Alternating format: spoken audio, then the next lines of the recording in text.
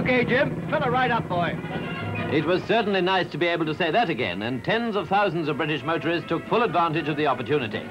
Roads out of London, as in the case of other centres, were mostly as crowded as in the good old days before petrol rationing began 10 years ago.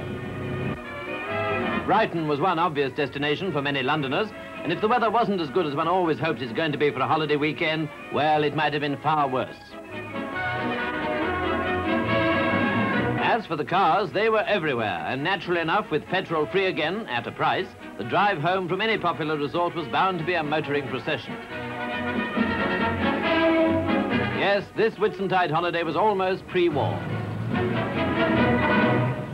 Car sales boomed in post-war Britain. At the beginning of the 1950s, there were 2 million cars on the road. By 1959, there were more than 5 million. The comfortable, convenient car had become a symbol of freedom. Most people could dream of owning one. Yet at this stage, only a select few, 1 in 10, had a car. But the problems these vehicles caused were immense. People began to use their cars for almost every journey. City streets were lined with vehicles and clogged with traffic. By the 1960s, cars were beginning to dominate nearly every town. There seemed to be no room to park and no room to drive. The symbol of freedom was beginning to enslave society. The dream was turning sour. The boom in car sales was followed by a boom in scrapyards. This was the era of the bypasses, built to take traffic past towns. They helped through traffic, but did little for the towns themselves. Not surprisingly, cars were constantly in the news. Like so many cities, Leicester has traffic and parking problems of its own. Now, traffic wardens, 5 of them women, the first in Britain, are on the job, helping to sort things out. The introduction of traffic wardens in 1960 did produce a marked improvement, but the obsession with solving the problems of traffic continued into the early 60s. By 1980, we're officially told there'll be 18 million cars in Britain. It's bad enough with a mere 6.5 million. The penalties for being motorized include worry and frustration as well as the fines.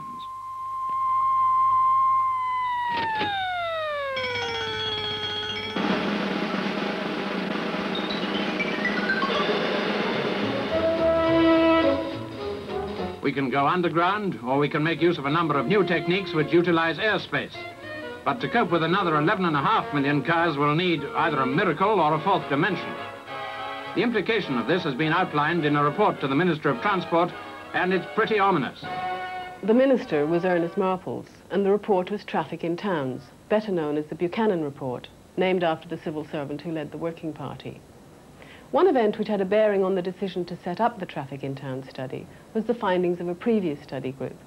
This involved the motor industry, the Treasury, and the Minister of Transport, who met to examine the implication of the car makers' determination to step up the relentless production of cars. Buchanan's brief was to study the long-term developments of roads and traffic in urban areas and their influence on the urban environment. He assumed, like most people at the time, that the desire for more cars would have to be met, and set about examining what changes would be necessary. The report concentrated on looking at possible ways of adapting 4 existing towns to fit the car.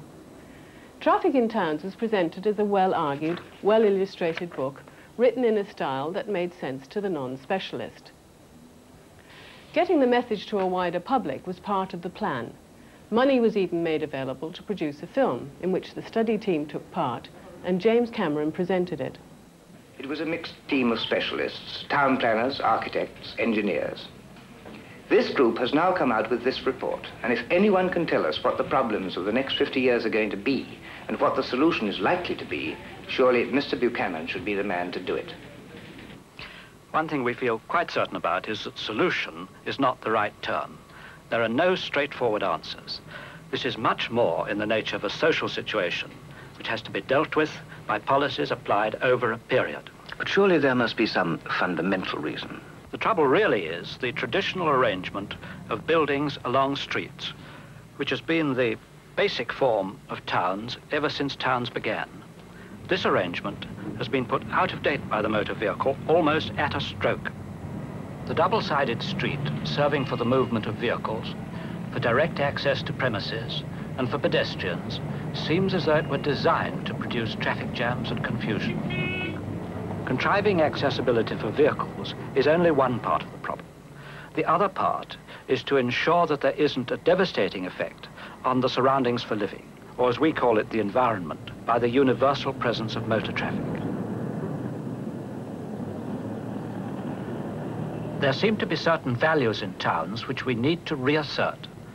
There is the right to be safe from traffic, instead of having to worry constantly about the frightful penalties which a moment's forgetfulness may involve.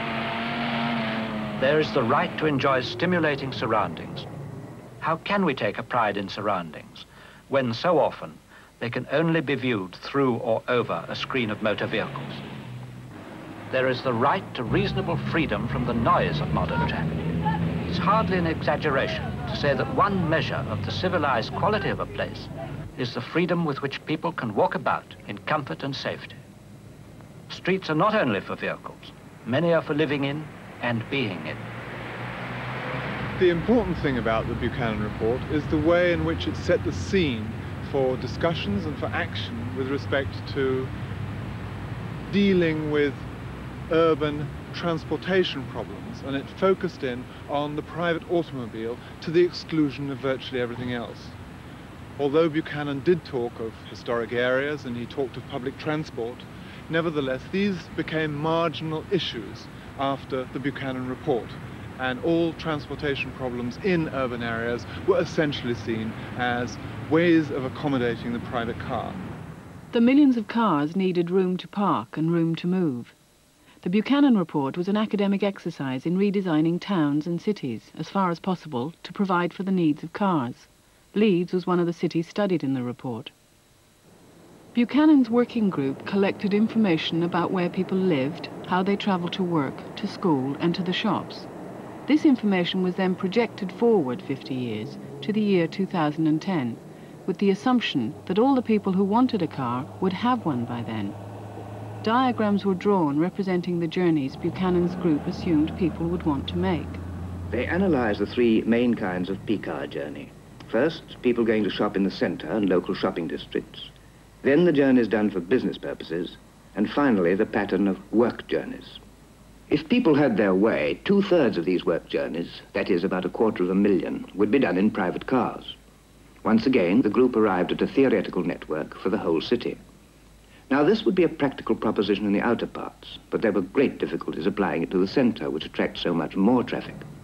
What possible pattern of roads and junctions could be devised for these dense 2,000 acres? First, they tried a pattern that they called rings and radials, but it didn't work. You see the spacing of these intersections near the centre. If they had enough roads to serve the centre properly, the intersections would have to be so close together that the approach roads would overlap. It just wouldn't be physically possible to get them all in. They drew up several other theoretical schemes, but try as they might, Buchanan and his team could not find room for all the cars they forecast would use the roads in central Leeds. To do this would have meant razing the city centre to the ground. So instead, Buchanan adopted a compromise solution and scaled down the target to one of fitting in as many cars as possible.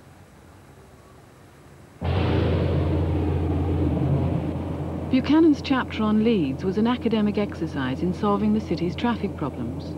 A few years later, Leeds City Council began to build its own multi-million-pound network of roads, which closely resembled those shown in the Buchanan Report. Leeds Council was so proud of its achievement that it promoted its image with the phrase, motorway city of the 70s. One aim of the council scheme was to divert traffic away from the city centre, and some of the shopping streets were blocked off and given over entirely to pedestrians. The segregation of pedestrians and traffic was also a major theme of the Buchanan Report. It contains a great deal about making shopping areas safe. But segregation also facilitates uninterrupted traffic flows. Pedestrian precincts were a natural outcome of this idea. But nice as they seem, they are usually difficult to get to for people without cars because of the encircling motorways. They're certainly an aid to shopping, but good shopping facilities are not all that pedestrians need. The Victorians also had pedestrian precincts. the arcades. But unlike modern precincts, they were an extra comfort in a city where you could expect to walk anywhere.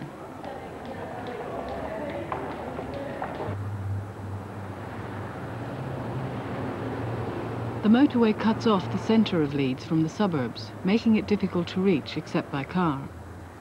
If the Buchanan team's idea had been followed more closely, the shopping area would have been far more isolated. His network of motorways would have completely encircled the centre. It would have also driven wedges between the various suburbs. Headingley, a suburb to the north of Leeds, was one of the areas selected by Buchanan for detailed study. He wanted to allow as many cars as possible into the centre of Leeds. Because Headingley was on the route from the northern suburbs to the city centre, motorways and other new roads would have to be built through it. It's a quiet inner suburb, which is only separated from the city centre by a small park.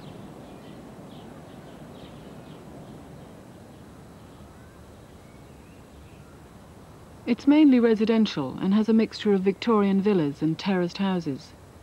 Despite being a suburb, it has a strong local identity, and people will say that they come from Headingley rather than Leeds.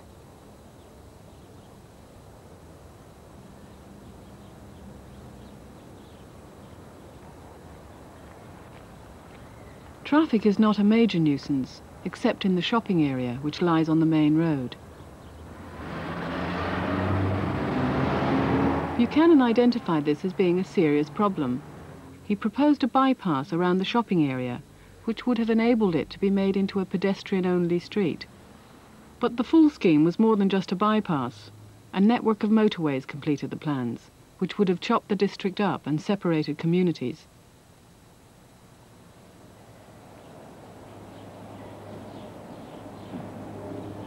If the roads had been built, it would no longer be possible to leave the house, to stroll down to the park, or to walk on across it into town.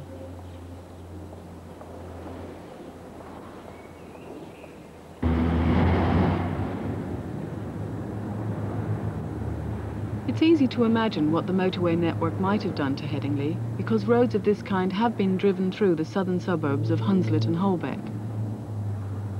In between the motorways, which weave through the area, were meant to be small havens of peace and quiet, environmental areas, as Buchanan called them. Buchanan's idea was that although new roads would require demolition of buildings on a vast scale, the roads would take traffic out of the remaining areas, which would therefore be conserved. He really didn't look in an awful lot of detail at what conditions really would have been like in these areas, because the highways which surrounded them clearly would have had an effect which extended into much of these environmental areas in terms of noise generation, in terms of fumes, and in terms of dust. And it's very probable that such environmental areas, certainly as designed and as shown in his report, would have been unworkable.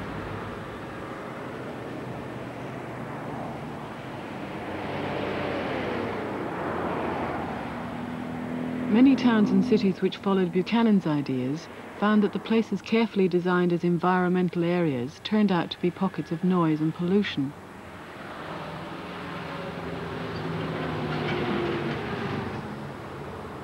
Buchanan stressed the importance of preserving the past. To avoid demolishing historic buildings, motorways have often been carefully routed round them, but it's arguable whether this way of preserving things has any value. Motorways are not self-contained strips. They bleed out into the surroundings. Traditional towns were usually wrecked by the attempt to remodel them in the way that Buchanan suggested. He had, in any case, concluded that such towns were obsolete. His ideas were a strong influence at the planning stage of new towns.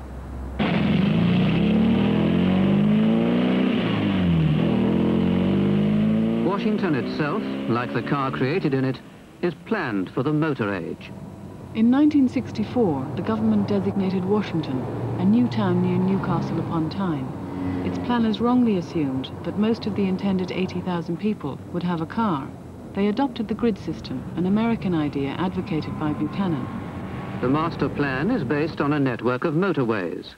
They're linked at regular intervals with the secondary road system.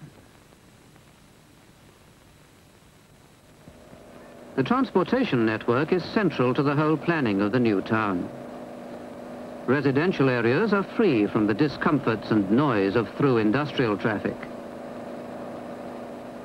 Each village is encircled by its own perimeter road to leave the centre safe for pedestrians.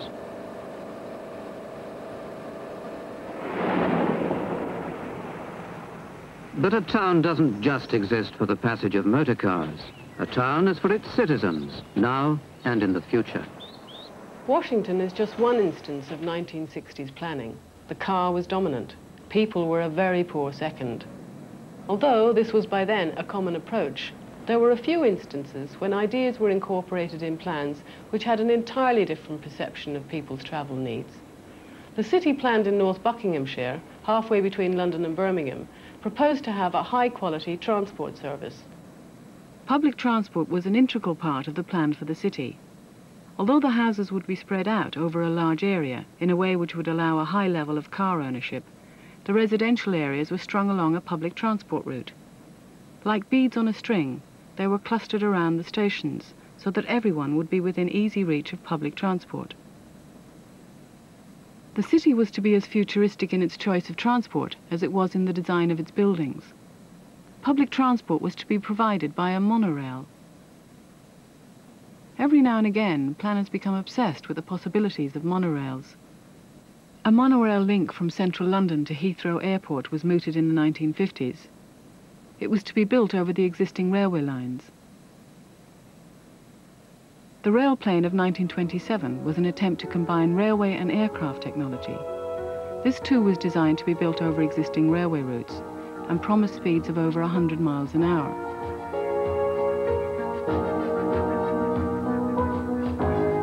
More recently, there was the tracked hovercraft, which hovered over its central rail. It was designed for running at high speeds between cities. Like the railplane, it was very noisy and was abandoned in the early 70s in favor of developing the advanced passenger train. There are several other monorails around the world, but they are mostly prototypes. The technology remains largely unproven, and when cities have decided to build a new public transport system, they've invariably stuck to the conventional trains and buses.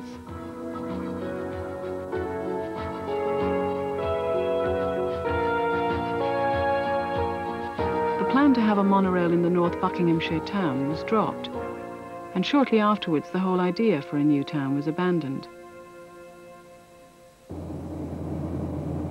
Some years later, in 1971, a very different type of new town was designated on the same site. Milton Keynes feels like a town designed for the car. Motorways sweep through it. Signposts are the only evidence that you're in the town. It all looks very nice, but it only works if you have a car. Most of the houses in Milton Keynes have garages, and the influence of the car is everywhere. In this town of the future, the idea of walking to the local shops is outmoded, so the shops are built around a car park. People are encouraged to drive for even the smallest purchase. Public transport is poor. The buses only operate at half-hourly intervals, and fares are higher than average. At least a third of the people do not have a car. An attempt was made to set up a minibus service which was called by phone like a taxi. It was very popular but uneconomic and was scrapped in the late 1970s with the cutbacks in the whole bus system.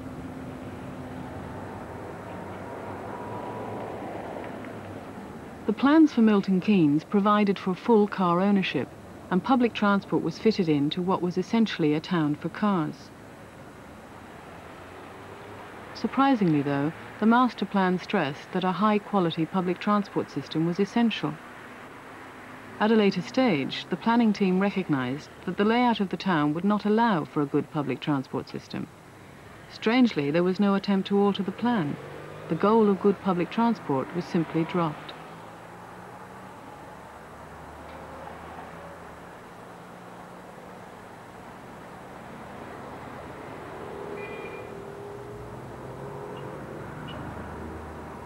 Despite the opportunities at the planning stage, Milton Keynes is no better off in transport terms than many old towns. A significant proportion of the population have extreme difficulty getting about because they do not have a car, and in many cases can't afford one. And the provision of a good public transport network over such a spread out area is economically crippling.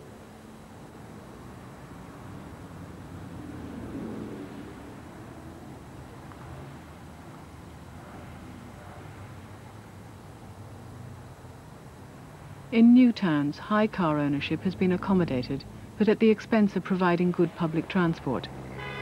In old towns, no amount of rebuilding has adequately accommodated the car, and attempts to do this has usually resulted in poorer public transport. In the early 60s, when Buchanan's plans were published, people were already talking about restricting traffic in towns. How do you restrict traffic? This is a very difficult point of which we haven't much experience so far. There are various possible methods.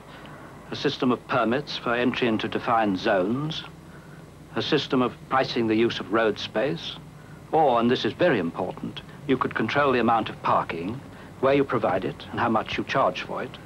But in the long run, a great deal is going to depend on public understanding of the position and on the maintenance of good public transport. Buchanan may have mentioned the need to maintain good public transport, but there was little he could do about it. The minister had specifically excluded public transport from Buchanan's terms of reference, even though buses are very much a part of traffic in towns and would be affected by any proposals for changing traffic patterns. But Buchanan also showed little interest in the whole public transport question and how it related to the use of cars. One assumption which was fundamental to Buchanan's argument was that a state of full car ownership would be reached within 50 years of writing the report, the year 2010. Predictions are rarely right. The growth in car ownership has been slower than Buchanan forecast. But even if he had been correct, the emphasis put on cars seems misplaced.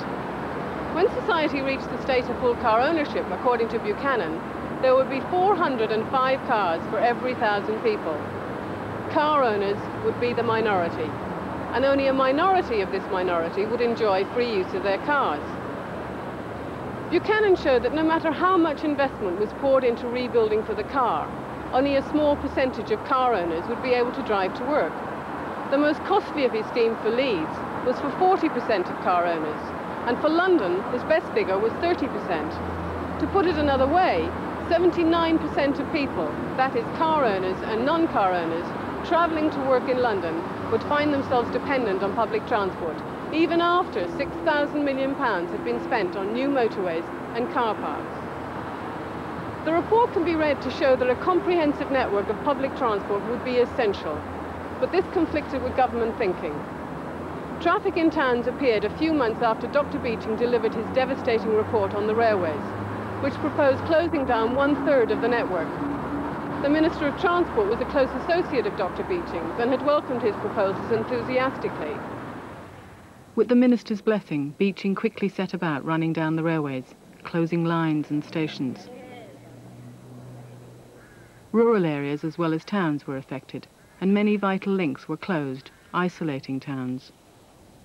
It was the beginning of a period when many people, even those who could least afford it, were forced to buy a car. The motorway programme was already underway. The minister chose to emphasise the sections of the Buchanan report which legitimised his existing policies. He issued a directive to local councils, instructing them to draw up plans in keeping with the Buchanan report. Remodelling towns for the car became the dominant thinking in transport planning from the 60s. Most of today's cities bear the mark of an attitude that puts cars before people.